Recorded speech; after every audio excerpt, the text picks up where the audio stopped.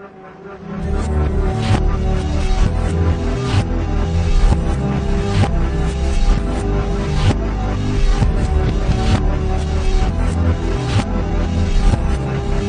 guys, and welcome to another episode of Among the Stars Celebrity Perfume Reviews. So today, I'm extremely happy to be bringing you guys my review of Fantasy in Bloom.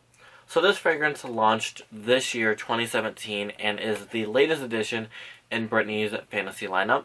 And this is, if you're just counting fantasies, is 1, 2, 3, 4, 5, 6, 7, 8, 9, 10, 11, 12th Fantasy. Not including 99 Nights remixes or Twist. If you include Twist, it's 13. If you include 99 Nights remixes, it is 16. And this is Britney's 22nd fragrance, including Renner Fantasy, which came out exclusively to Brazil. So, the box looks like this, and it says Britney Spears, or Fantasy in Bloom, Britney Spears, Eau de Toilette 3.4, or 3.3 ounce vaporizer, 100 milliliter. And you've got this kind of red stripe that goes all around the box, and got these kind of like pretty cherry blossoms. And they kind of go up on the top and on the bottom. And then on the back we have this gorgeous ad of Britney. Hands down the favorite ad that Britney has ever released. I'm in love with this ad. I think she looks stunning. I love the background. I love the flowiness of her. I think everything just looks gorgeous on this ad. Your bottle looks like this time. And it's kind of that same design that Maui was in. And my camera just really weirdly focused on that. Anyway, same kind of design that Maui was in, where they removed the crystals and we went with a frosted bottle this time. For refresher, this is the Maui bottle. So they kind of had that like blue frosted with the hibiscus flower. And this time it is a red bottle, frosted, kind of a peachy pinky red. With some cherry blossoms that are kind of gold.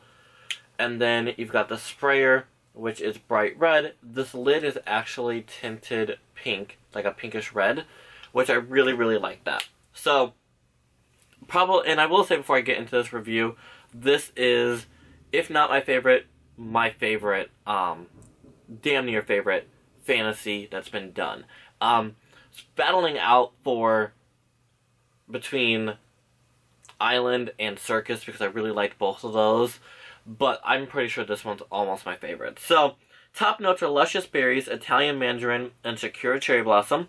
Middle notes are osmanthus, vintage jasmine, and tuberose, with base notes of Australian sandalwood, amber, and Madagascar vanilla.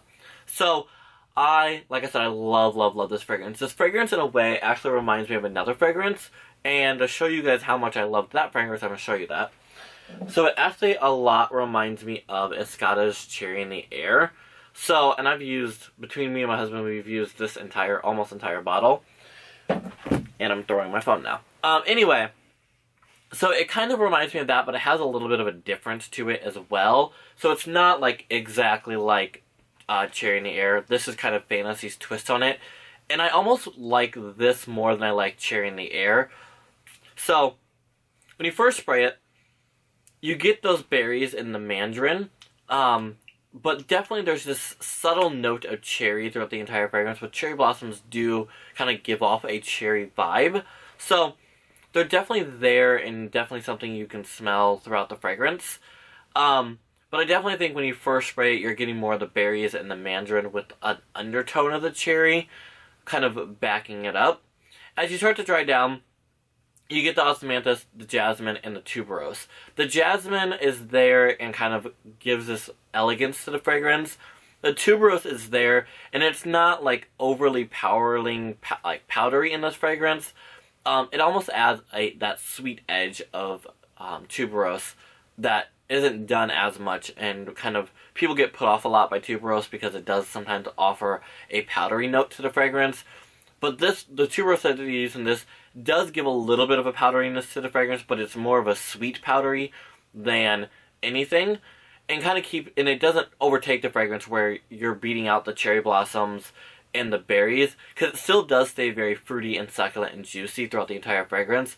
I just like the floral notes in the middle that kind of give a extra edge to this fragrance.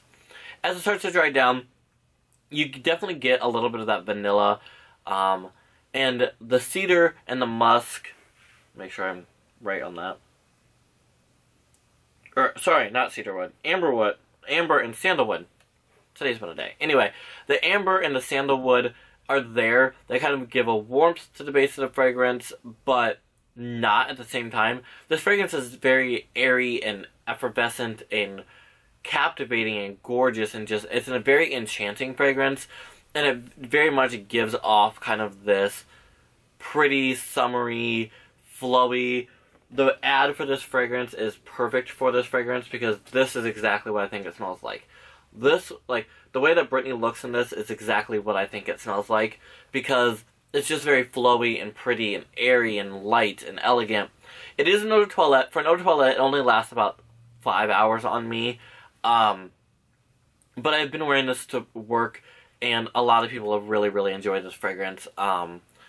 And like I said, it's one of my favorite fantasies in the fantasy lineup in a very long time. I'm in love with this fragrance. I have the 3.4 ounce, and I also have the 1 ounce. So I'm gonna probably end up using this thing fully up before anything, just because I really, really, really do enjoy this fragrance.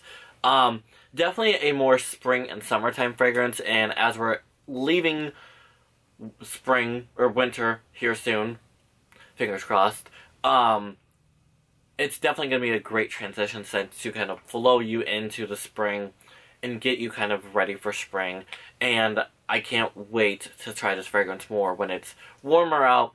But even with it being cooler out, and by cooler I mean like under 20 degrees all the time, it is already an amazing fragrance, and I'm loving, loving, loving this fragrance.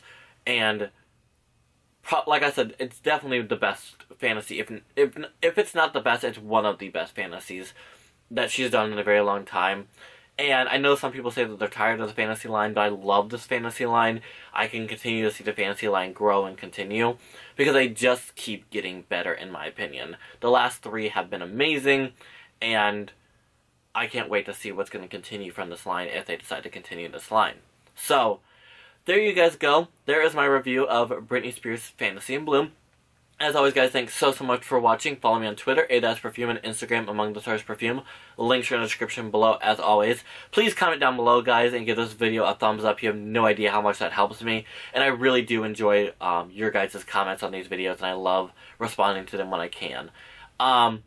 Be on the lookout. There will be more reviews coming. I know, like I said earlier, you guys have been spoiled this week. You guys are getting a lot of great reviews for a lot of brand new fragrances, and I'm not done yet. So, stay tuned. There will be more videos coming. I can't wait to share them with you guys. And as always, guys, thanks so much for watching. Bye.